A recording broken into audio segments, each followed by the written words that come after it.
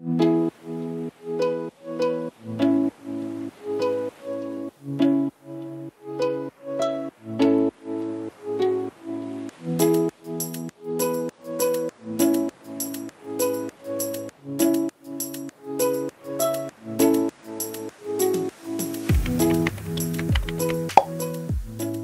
guys, welcome back to our channel. As you can tell from the title, today I'm going to be taking you through my sort of chill out, feel good evening routine. Before I get started with this video, I will mention that I don't do all of these things every single night. I kind of sway between having a really structured evening routine and having like no routine at all apart from Netflix. But tonight Nick is actually at a work / dinner party function thing, so I have the night all to myself, so I thought I would do a proper evening routine. So yeah, just thought I should kind of make a little disclaimer that I don't do all of these things every night. I might incorporate a few of them, but not all of them. If you didn't already know, I live with my fiance Nick. So we live in a 1-bedroom apartment. I think definitely it kind of changes up your evening routine if you're living with someone, and definitely if you have kids, I know that would be a completely different situation again. So my evening routine kind of changes throughout the week. So some nights we will be at the gym at night, so those nights are obviously different. And when Nick's home, I like to spend a lot of quality time with him, but because he's away tonight, we're gonna just dedicate all of that time to ourselves. And yeah, so I'll take you through my evening routine. So the very first thing that I do in the evening is get into comfortable clothes. So I am actually wearing a giant t-shirt. I actually bought this shirt really recently, and I have a habit of whenever I buy something, I wear it to death. But it's like the most comfortable baggy t-shirt, and it's so long that you could basically wear it as a dress if you wanted to, but I've got like some just like comfy little drawstring shorts on underneath. So if you are wondering at any time if I'm wearing pants, I am wearing pants. If I was alone, maybe I wouldn't be. But the other thing that I'm gonna do is I'm gonna take off all of my jewelry. I don't know if you guys are the same, but I just like to take off kind of everything, get into my comfy clothes, and then I am going to make some dinner.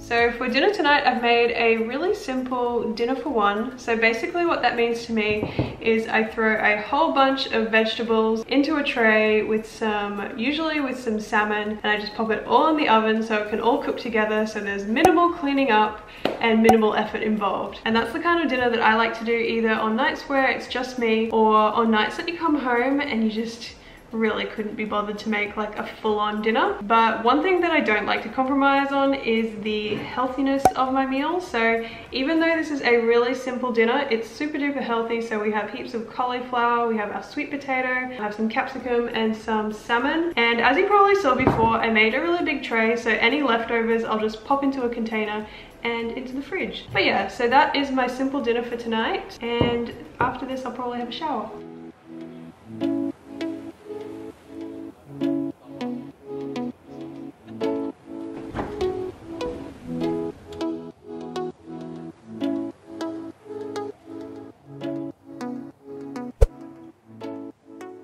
Dinner's finished, so I'm gonna have a shower, but before I jump in the shower, I'm gonna do some dry body brushing. So I think we've spoken about dry body brushing here on this channel before, but just a little quick rundown. So this is something that you do for about 5 to 10 minutes before you have a shower. So you wanna do it on dry skin as opposed to on like wet skin like you would scrub in the shower. And what dry body brushing does is it basically helps to stimulate our circulation and our lymphatic flow. So if you've been sitting down for long periods through the day, you can have some fluid accumulation like in your ankles. So we want to get the lymph moving, and the only way that we can do that is either by moving, like physically moving, or by doing something like dry body brushing. So obviously I would say you want to be moving as well, but doing some dry body brushing can help with your detoxification as well. Plus, I just really love it because it makes your skin feel super duper smooth.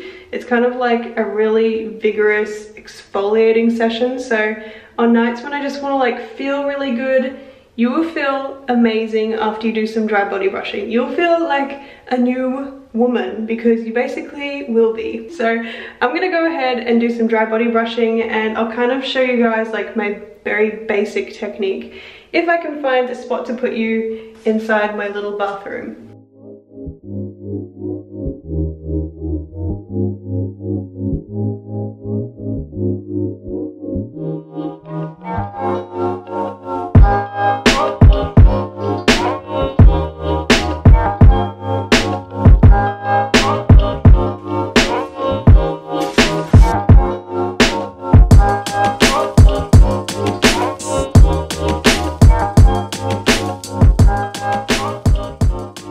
Okay, so I have just taken off all of my makeup in the shower. So first thing when I get out of the shower, I'm going to put on some moisturizer. So I'm pretty sure I've mentioned it before, but we both really like this one by Cora Organics, because I've actually trialed a lot of different moisturizers from natural brands, and a lot of them don't actually moisturize, which you would think would be kind of a basic function.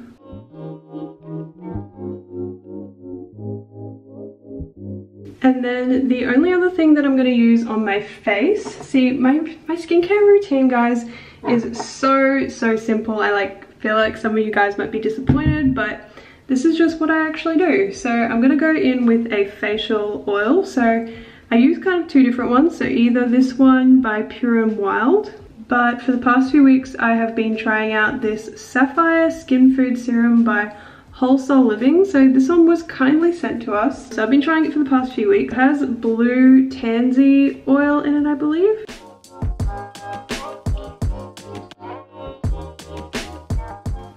And that is pretty much the extent of my skincare routine at the moment. The other thing that I'm going to do obviously is moisturize. I'm still using this body lotion from Everyday Shea, so I'm going to go ahead and use that.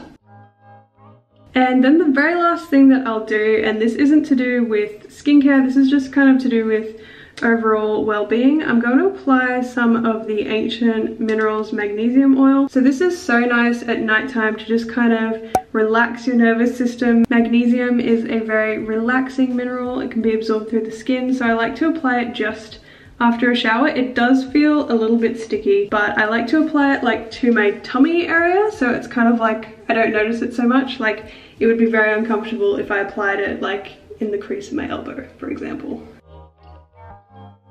And the other thing that I didn't do tonight, if I was going to wash my hair, I would also apply some of the Innate Life Rose Hair Elixir. I really love this one, and I've been using it for ages. Like I use this stuff religiously, and it smells so good, but I haven't washed my hair today, so I won't apply any oils. But otherwise, that is my skin routine done. So now I think I'm gonna go make a cup of tea, have a little bit of a snack, and chill out for a bit.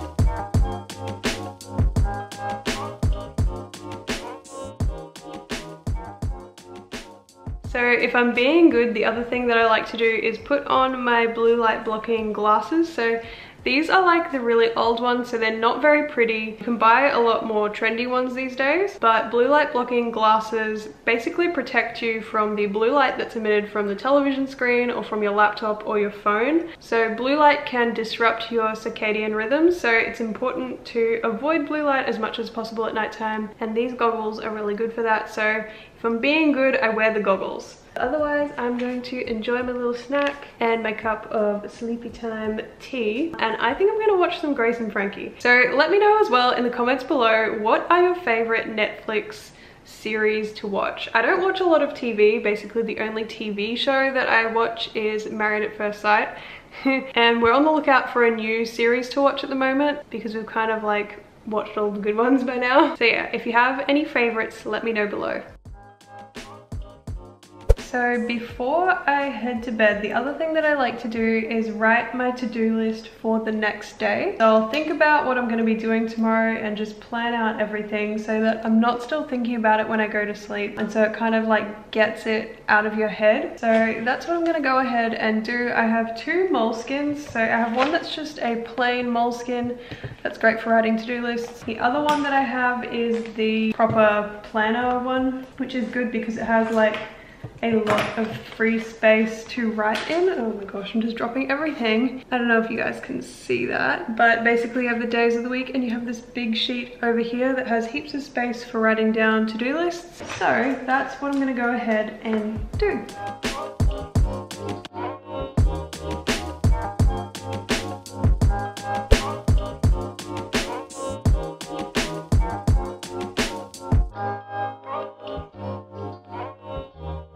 Okay guys, so I am literally sitting in bed. So one of the last things that I like to do before I go to sleep is a little bit of meditation and a few other little things. First thing that I like to do is diaphragmatic breathing. So what this involves is basically you put one hand on your chest, one hand on your stomach, and you want to make sure that when you take a breath that the hand that moves is the one that is on your stomach, so that you're truly breathing using your diaphragm and not just doing these shallow chest breathing. So basically I like to sit and do this for, I don't know, about 5 minutes. It just really helps to pull you into that parasympathetic state, which is basically our rest and digest. So helping us to wind down, get relaxed, and get ready to go to bed so that you can have a really good sleep and wake up refreshed. So after I do some diaphragmatic breathing, the other thing that I like to do is a short meditation. So you can use the Headspace app, or the other app that's really good is the Calm app. So the good thing about the Calm app is that it has the different sounds, so you can choose to meditate on your own, or you can use some of the background noises that they have. So if you're living in an apartment like I am sometimes, where there's a lot of noise going on outside, you can turn on the sound of rain falling, which is really nice and chill. The other thing obviously is it has a lot of different guided meditations. So if you've never meditated before, definitely I think you should start with a guided meditation. So either Headspace has 10 free meditations, or the Calm app as well has a few on there. But basically meditation helps to do the same thing. It helps to put you in that really relaxed parasympathetic state, which is perfect for sleep, helps to reduce stress and basically make you feel really good. And I can get lazy at times with meditation and then I come back to it, and I always feel better when I am doing a more regular meditation practice. Plus it just makes you feel super chill and super zen. And after that, other thing that I like to do is a little gratitude practice. So again, this is something that I get really into at times and then maybe I don't do it as much, but I know that I feel really good when I do it. And basically what that involves is, if you prefer, you can go ahead and write down a few things that you're grateful for at the end of the day. For me personally, I don't write them down physically, I just make it a mental point to actually go over a few things that I'm really grateful for that day and really like generate that good feeling, because it's kind of more about feeling gratitude and feeling that kind of joy of being grateful for stuff rather than just like words, if that makes sense. So yeah, that's how I like to close out my day, and yeah, then it's off to bed.